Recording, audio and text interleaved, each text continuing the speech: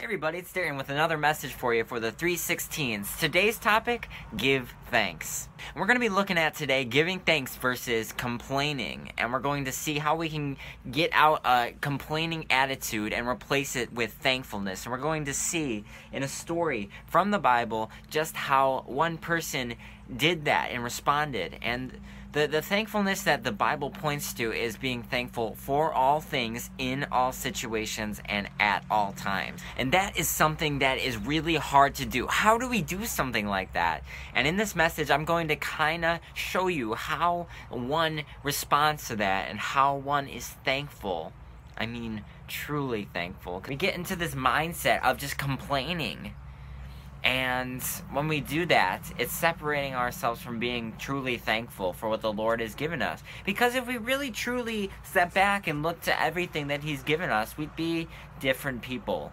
And I believe that in this story in Luke 17, which we're going to be turning to right now, that it's going to help us see how we can turn back to Jesus and be a little bit more thankful for the things we have, if not a lot more. So let's read Luke 17, and here is a group of 10 men hanging out with one another, and the only reason that they were hanging out is because they weren't allowed to go home to their families. They weren't allowed to be near other regular people who didn't have the same condition that they had. Now just imagine if you had a very serious condition, like the crazies. If you had the crazies and you had to hang out with 9 other crazy people, what do you think would happen? You'd all go absolutely mad. Like, you'd probably fall off a cliff somewhere, but let's not go into that. So you're just hanging out with one another because you have that in common and you're just an outcast and you got no one else to hang out with. Well, this is what these people were facing. And if you had leprosy, it was a defiling skin disease. It was considered unclean, and anybody who went near a leper had to run in the other direction and be like, unclean, unclean. No, unclean, please, get away from me. But something like that. And here they are all together, and they see Jesus at a distance. Something sort of like this.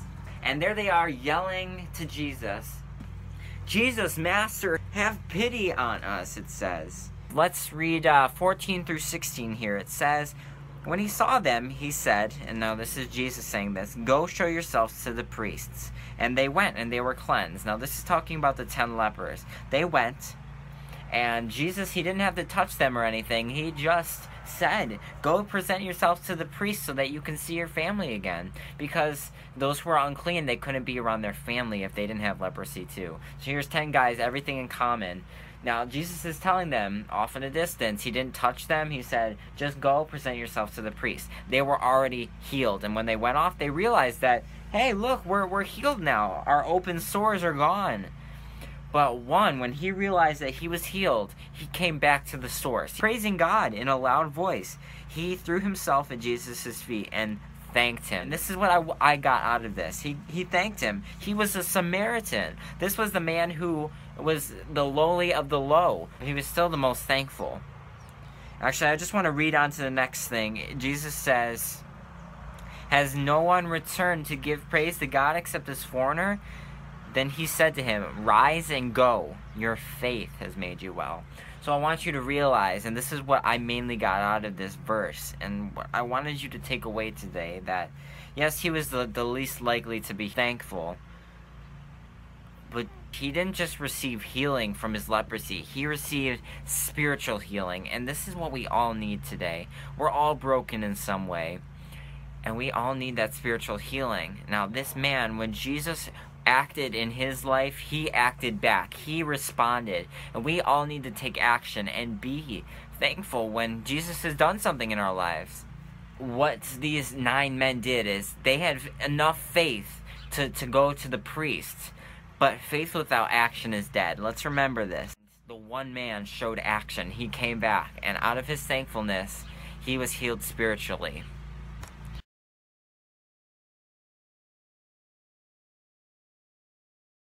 What about when things are going wrong in life? The Bible points to us being thankful for all things, in all situations, and at all times.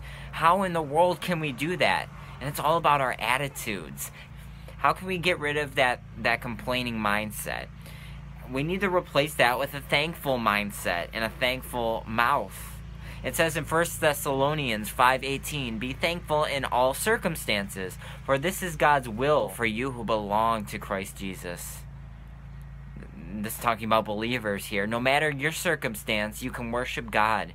You can be grateful for the things that you have, guys.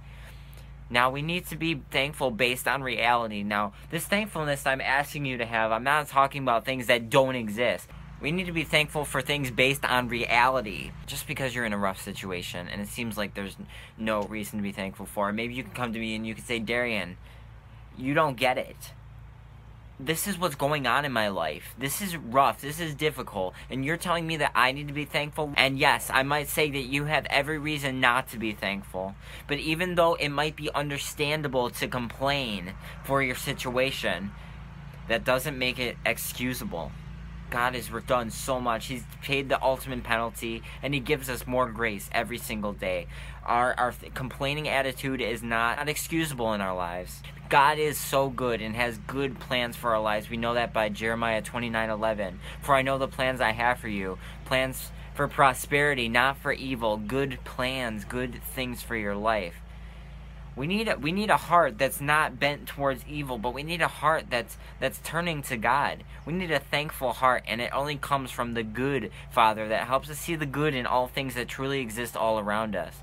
Now, what I want you to look at is an excerpt from this book of Robinson Crusoe. So here's a man who has been shipwrecked on an island with no way off, no human life. And he still is saying that even in that dark situation, there's things to be thankful for. I'm going to read it to you. It says, "Now I began to consider seriously my condition and the circumstances I was reduced to. And I drew up the state of my affairs in writing." So he's saying that I wrote everything down that was happening to me, as to deliver my thoughts from the daily pouring over them and afflicting my mind. So what he's writing down, he's keeping track of the good things that still exist. Even though there's a lot of bad things, he's going to be writing down a list of complaints, but thanks, so that the complaints don't overrun the thankfulness that he can have. He says, "And as my reason began to now master my despondency, I began to comfort myself as well as I could, and to set the good against the evil, that I might have something to distinguish my case from one that is much worse than mine." And he was writing this down. He gave us an account for himself, so that when the bad things came, when his mind started to take over and say, "You have nothing to be grateful for," he had a list of the things that he can complain about, but the thanks. And I'm going to read that list to you.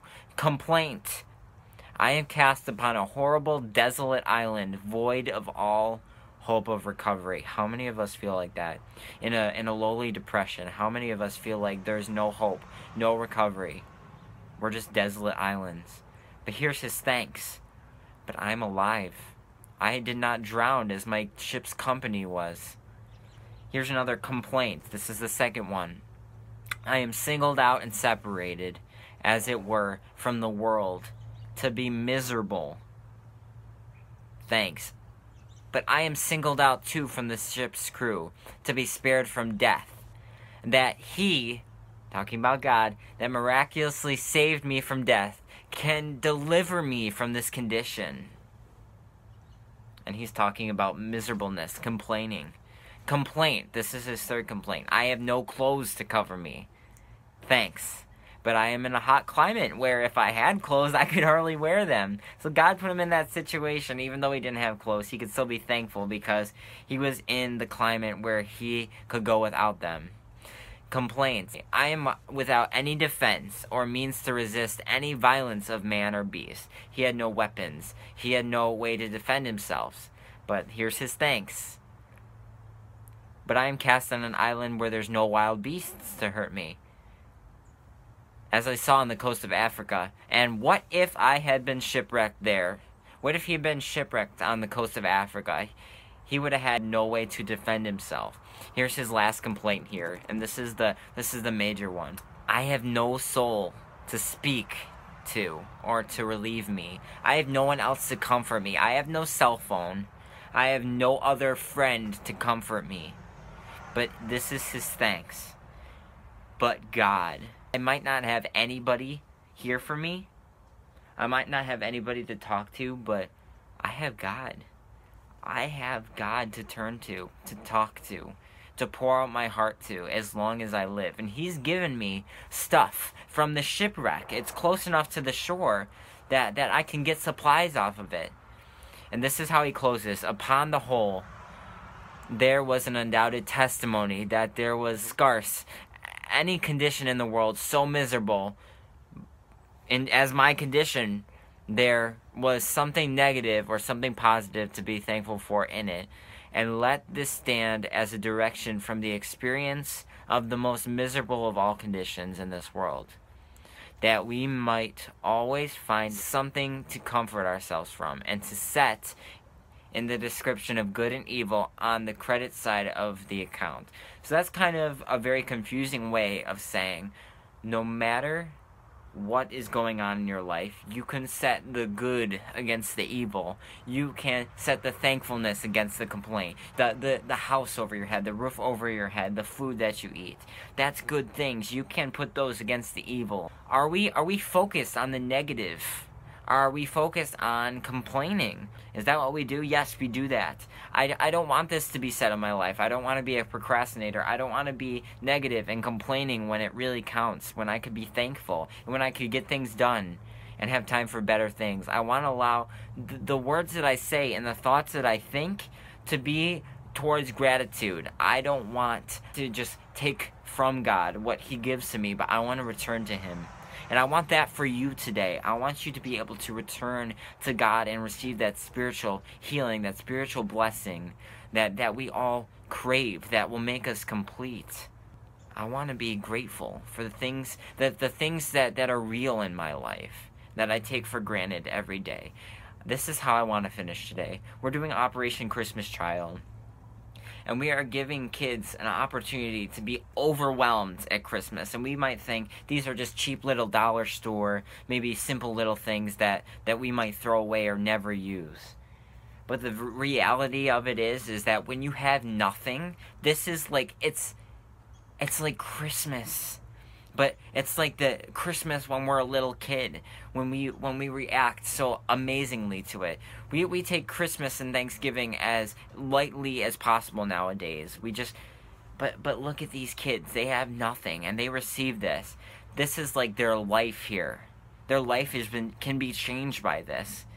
We need to be people who look at God that way, who say, I had nothing, but God gave me everything. I can be grateful for that no matter my situation. I can look at my despondency, and I can look and I can see my situation, and I can say, yes, I might not have people in my life that can support me. Yes, I might not have everything. Yes, I might not have money. Yes, I might not have the support that I need, but God is still good.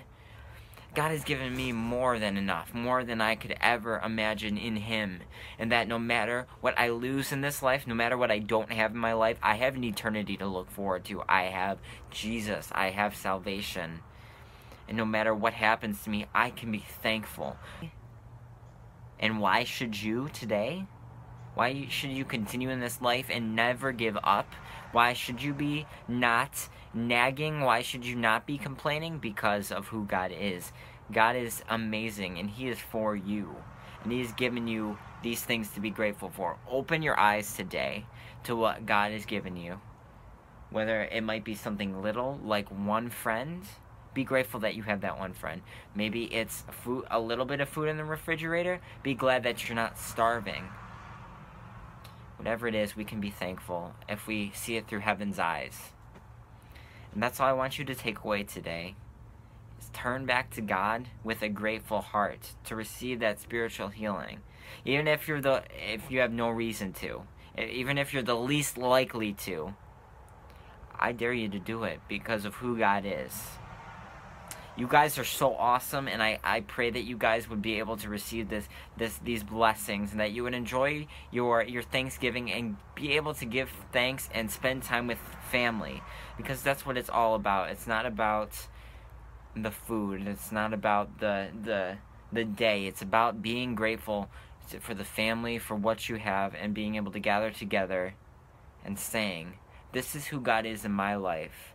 Enjoy it, family. Enjoy it.